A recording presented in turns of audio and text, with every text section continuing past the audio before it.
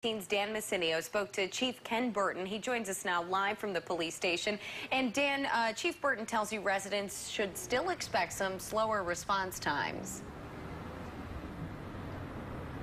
Yeah, Marissa, and one of those residents speaking out about slower response times is Representative Caleb Jones.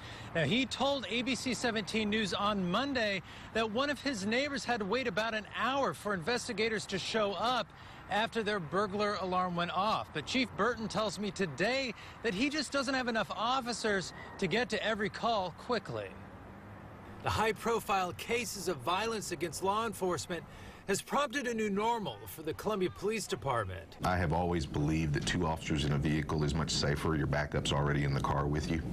So when all of that stuff was going on nationwide, we went to a policy of everybody be working 2 officer units. But this Sunday, Chief Burton implemented a tweak in the new policy. Now 1 officer will be in a vehicle for day shifts, and at night, you'll still see 2 officers in each vehicle. Burton says it's spreading resources thin, but says it's necessary. We want to make sure that officers feel safe out there, and during the nighttime hours, most of the calls that they do respond to require 2 officers anyway, so it makes sense to have both in the same car. But with an extra officer in each car comes slower response times for lower priority calls, which has caught the eye of Representative Caleb Jones after a slow response time for his neighbor. Jones says something has got to change, and it starts with CPD funding. It is a funding issue. We need more police officers. We've never, said anything other than that. We need about 51 right now, just based on the workload analysis that we've done.